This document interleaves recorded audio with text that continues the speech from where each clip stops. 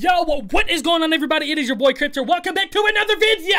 Today's video, we are going to reminisce and rewind on one of the funniest videos to ever be on YouTube from one of the greatest YouTube channels to ever bless the platform. Epic rap battles of history, Donald Trump versus Hillary Clinton. So if you guys didn't know, the US presidential election is 1 month away. I think almost to the date, 1 month away. And I thought, what better way to live in the moment than to rewind back to this rap battle of last presidential election in 2016. It's been 4 years already. What the hell? Now, I have seen this before, but like I said, it dropped in 2016, so I have undoubtedly forgotten so many of the bars, the schemes, pretty much everything. So it's gonna be like watching the video again for the first time. So I'm gonna do my best to break down some of the punchlines that I catch for you guys. Maybe not all of them, but might be all of them. Who knows? But yeah, if you didn't watch this back in 2016, you missed history, but I'm here to give you a history lesson. So, Donald Trump versus Hillary Clinton, epic rap battles of history. I hope to God they do one for Donald Trump versus Joe Biden. These are the greatest videos ever. Oh, man. Oh, I missed that noise. Yo, my man Lloyd playing Donald Trump fucking perfectly with the little smirk. Shout out to Epic Lloyd. I actually did a cipher for him probably 3-4 weeks ago, I believe. It was about the pandemic cipher over on his channel. Not the pandemic cipher. It was all about the pandemic and how our lives were affected about that. Super genuine guy, super nice guy. Talked to him a handful of times otherwise, and he's a really, really nice guy. I can't wait to meet him one day. But yeah, he plays these roles that he does in these videos absolutely incredibly. The research they do on these, insane. Yeah, I'm going to quit bigging it up now. You guys can watch it.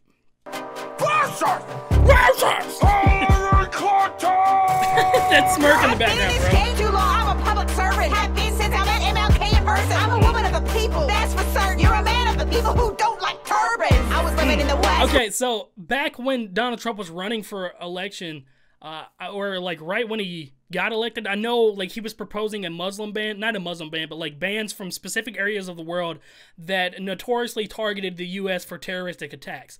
And so that's kind of where that punchline comes from. I can't remember if he successfully did that for a little bit or not. It's been so long since that happened, and I was a lot younger.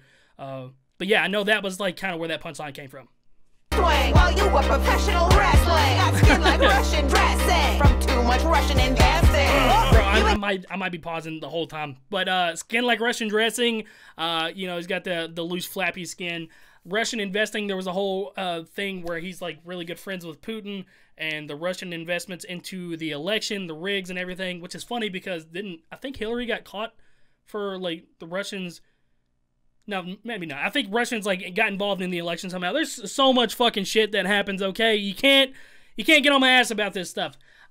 She said, I was living in the West Wing while you were professional wrestling. That's not entirely accurate timeline-wise, but it's still funny because she was Bill Clinton's wife, or still is, and while Bill Clinton was president, she was obviously living in the White House, and then Donald Trump actually was on professional wrestling. Who was it? I think it's Bobby Lashley and Umaga were fighting in WrestleMania, and Stone Cold Steve Austin was the referee, and Bobby Lashley was Donald Trump's guy, Umaga was Vince McMahon's guy, and the loser had to get their head shaved. And so I believe Donald Trump got to shave Vince McMahon's head. I was super into wrestling back then for whatever reason. I think that specific event I was interested in because Donald Trump was there, Stone Cold Steve Austin was there. I think this was right at the end of watching wrestling. Sorry, that got super in-depth right there, but yeah, that's what happened back then. Been going bankrupt since the 90s. If I was any rock, you couldn't find me. You don't care about the... Okay, let's go. You've been going bankrupt since the 90s. If I was any rock, you couldn't find me. You don't care about the job, Trump. You just think the desk is shiny. I said that I respect your children, but that wasn't quite right. Yo, looking like some extras from American Psycho. First name is Hillary, middle name Rado, last name is Clinton, the lyrics I got it. Fire celebrities on The Apprentice. Motherfucker, I fired it like crack. How do I... You fire celebrities on the Apprentice. I actually watched The Apprentice a lot. I had to watch it in high school for one of my classes on business and marketing. But he had a TV show where his famous line was, "You're fired," and would just fire people that tried to work for him as an apprentice. What else did she say in there? There was some cool like rhyming stuff. There's a little bit of filler bars in there, but you know, what can you expect? There's only so many things you can say. If I was in Iran, you couldn't find me. There was a whole thing where Trump couldn't point out where Iran was on the map. I believe it was Iran. It was somewhere that he pointed out the wrong place on the map. But I say this. You're racist. Ooh, you must get so pissed that your hands are too small to stop and frisk. So you use your fingers to touch chicks. She's only 12 years old. That's enough. Shit. But she's married, sir. Just gotta get pushy. That's your daughter. Well, grab her by the pussy. Ah, God bless. Okay, I forgot the grab her by the pussy line came in. If you're unaware of that, obviously there's like the whole thing where the locker room talk, grab her by the pussy and everything like that. Fuck, what else was said in that I missed? I just got to get pushy. She's only 12 years old. Oh, the hands too small. That's what I wanted to talk about. Yeah, everybody always joked about his hands being too small. I think, was it Jeb Bush that was making fun of him during the debates about his hands being so small, insinuating that he has a small penis? Yeah. Great times. Your daughter. Well, grab her by the pussy. Oh, then they talking about like how his daughter was beautiful and stuff like that. They're trying to pull that card on it. Man, they got so many interwoven bars here. Pussy. That's assault, brother. Don't tell me the victim's at fault, sucker. Don't know shit about snakes. You could have walked on the 8th or grade. Motherfucker, gotta save the day. I'm gonna rock and roll. Red bitch on the scene like murder she wrote. So go ahead, Donna, let me see it flow. I brought Michelle's speech. Here are some quotes. Let me just say. Okay, so you don't know shit about stakes. He had the Trump stakes that failed miserably, but the ones on the 8th are great. I think the election was November 8th, so the stakes that were at hand were great for Hillary Clinton because she thought that she was going to win. I could be completely reaching right there, but that's kind of where I thought that bar was going back then. I love like the shout out to the Adam Sandler. That's assault, brother. That's from, what is that, Billy Madison? Good times. I respect all females. This man's Their voice is lives great. are trash. Put them next to your emails. Our country's in crisis. Who wants to vote for the mother of ISIS? That might not be exactly true, but I don't do. I like that. Man, his mannerisms. About misogyny. Your bill's worse than Cosby. Oh, dude, that is one of the dopest bars in this whole thing. Talk about misogyny. Your bill's worse than Cosby. Holy fuck balls, that is such a dope bar, man. That's why I love the guys at Epic Rap Battles, bro. They completely go off on some of these bars, bro. Bill Clinton with the Monica Lewinsky thing, the whole sex in the Oval Office, the cum on the dress. Bill Cosby obviously roofied women to sleep with him, so it's pretty insinuating and pretty insultful to say that her bill is worse than Cosby. Your rhymes are trash, put them next to your emails. Absolutely hilarious line. This whole thing is just hilarious. She had like all the emails that got deleted and put it in the servers and all this other shit that put America at risk in Benghazi. But anyway, here we go. You left a mess on that dress Left like a mess you on the- left in Benghazi. You Man. wanna break the glass ceiling, Hillary, I sense it. The only crack you'll find is my ass pressed against it. Numbers are in it, I'm Yeah, ready. that's a good bar too. You want to crack the glass ceiling, Hillary, I sense it. But the only crack you'll find is my ass pressed against it because he's on top of the glass, cracking the glass, so he's always above her through the ceiling. Funny bar. He left a mess on that dress like you left in Benghazi. That was, like I said, Bill Clinton came on the dress, the mess in Benghazi. Oh my God. In your tail, don't have the stamina, baby, you're frail. This'll be just like a way when you fail. Trouble will pull you to jail. How do I say this? Year 2.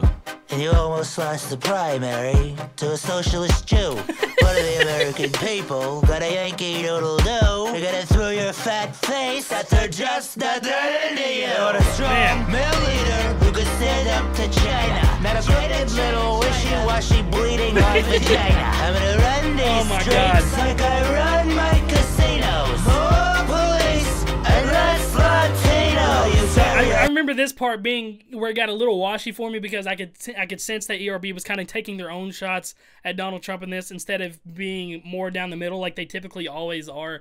But it's still fucking hilarious to me when they do stuff like this. So I didn't knock them for that. God, I already forgot some of the stuff that we're saying. That the fucking Bernie Sanders impression where she lost to... she almost lost the primaries to Bernie Sanders in the 2016 election. She failed in 2008 when running 2012 when running against Obama for the presidential election. Yeah, good bars. My man's Epic Lloyd's impressions are crazy. More police and less Latino. You bury us in debt by poor people sucks. I'll create jobs, tearing down mosques. I'll use all the best rocks from the site to build a wall. Dip it in gold and make Mexico pay for it all. I'll make this country great again. We'll all be living long. I'll tell Congress you're fired and put Charles in charge. This whole system's rigged, and we all know the rigor. For the last 8 years, this country's been run by. Are you Oh man, so like all of that right there was pretty much, it was like subliminal shots at Donald Trump right there, but it was like half truths almost. It made sense. It definitely made sense. But this is literally my favorite part of all the election videos, is when Abraham Lincoln comes in on a flying fucking bald eagle. You're kidding me with this blah blah blah. I have a mind to feature both to my overtime. I've a month of discussion up in TMZ. You got brother black and brother on the Facebook feed. That is true. Sick and tired of this ridiculous shit. If this is the best my party gets, then my party should quit. I'm sorry, did I say something that you found funny? Wipe that creepy ass smile off your face and beat this dummy. And if she does win the White House, be a man and hold the door. Don't get your fans stirred up in some sort of Twitter civil war. Here's an equal opportunity smackdown in a sequel. Let's have the people, by the people, for the people. Man, fucking beautiful. The build up that they have, like, ignore the fact that it's a political debate and political diss tracks, if you will, against certain people. Ignore that. The actual rapping of this, the actual structure of the songs, the build up, the emotion invoking is fucking spot on. It, like, does so much better than normal songs do, bro. Like, that right there, I was like lifting up out of my chair, feeling the instrumental rise. Fucking Peter rapping his ass off right there, and like his voice rising, especially when Donald Trump his voice was rising at the air, right there at the end. Everything was just super tying in together, and it was great constructurally as a song. So that's, again, this is why I really, really, really enjoy the people over at Epic Rap Battles, because they understand songs, they understand how to write them, they understand how to write really thoughtful and deep double meaning punchlines. They're just really fucking good over there. But yeah, who's won? Who's next? That's the end of this one.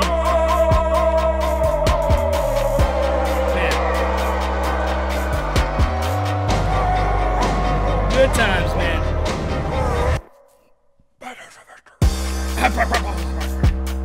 And then the behind the scenes, bro. That was such a good video. Shout out to my good friends over at ERB. My man Peter, my man Lloyd. You guys are awesome. I cannot wait to meet you guys one day. Really, really, really am hoping for a Joe Biden versus Donald Trump Epic Rap Battles right here. Right as election time comes by. But let me know what you guys thought about this video. If you guys want me to react to some more ERB stuff, I've probably watched them all. There's probably some that I haven't. I'd be more than happy to get into them. I really like those guys, like I've said a million times this video.